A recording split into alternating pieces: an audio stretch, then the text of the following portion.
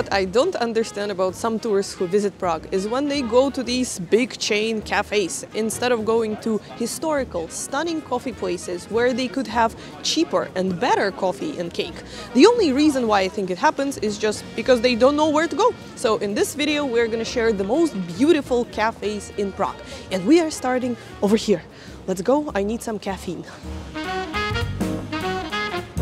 We are opening our list with the one and only Cubist cafe in the world, Grand Cafe Orient, located in the house at the Black Madonna. Going there is an experience, as you will be taking a Cubist staircase to have a coffee in the Cubist interiors, even though the dishes and the tables were round. Suspicious. Their specialty is a Cubist dessert, and as you've guessed it, it's in the shape of a cube. And we had to try it, obviously.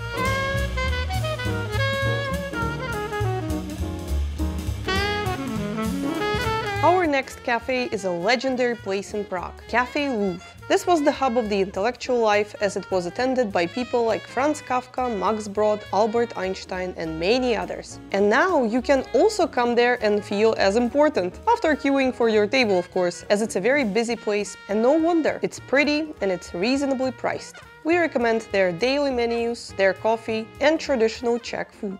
Another must visit is a cafe at the Municipal House. Soon this cafe will be raided by influencers, mark my words.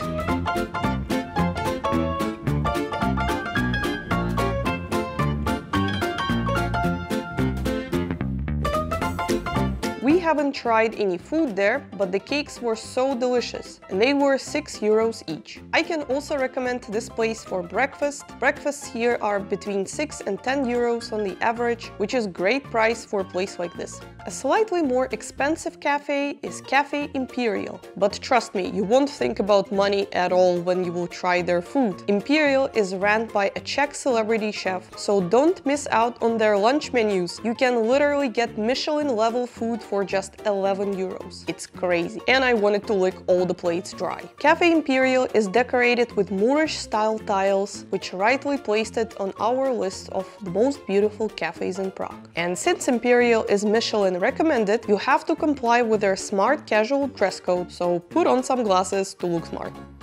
We visited our next cafe in one of our previous videos about the mystery behind Czech absinthe. Slavia is one of the oldest cafes in Prague, decorated in art deco style. And just like other historical cafes, it was also frequented by many famous Czech people. The windows of Slavia are facing the stunning National Theatre and the riverbank. If you want to sip your coffee with a view of the Prague castle, just like Vaclav Havel did once upon a time, you gotta book these enviable seats ahead of time. And we are moving to Café Savoy. This cafe is meant to resemble Parisian and Viennese cafes in their Belle Epoque style. This place is usually packed with influencers, so make sure to make a reservation. Café Savoy is definitely on the pricier side. They have breakfasts for around 15 euros and coffee for 3 to 4 euros. We recommend trying their Savoy cake. It has marzipan icing, chocolate mousse and cherries. Divine.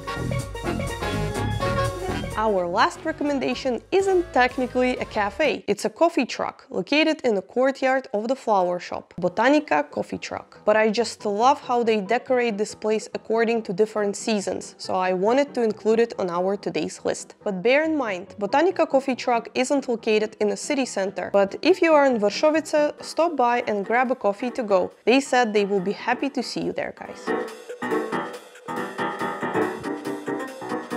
Prague has hundreds of cool cafes. We visited so many in our videos, in Holešovice and Vinohrady, but in this video we wanted to show cafes that stand out to us because of their unique style. Phew, that was a lot of coffee and cake. Before we finish this video, we wanted to give you some tips for visiting coffee places and cafes in Prague. From our extensive experience with tourists, our own personal experience, as well as analyzing hundreds of reviews of coffee places in Prague, we've discovered that people mainly have two problems when they're visiting coffee places here. Problem number one, they don't know how much to tip. The average tip in the Czech Republic is around 10%, but some people seem to be convinced that you should just round up your bill bill or don't give any tips at all. And that is not correct, because we usually leave at least 10% or even more if the service was amazing. And problem number 2 is the high expectations of service. And while some of the coffee places, and even the ones that we mentioned on our today's list,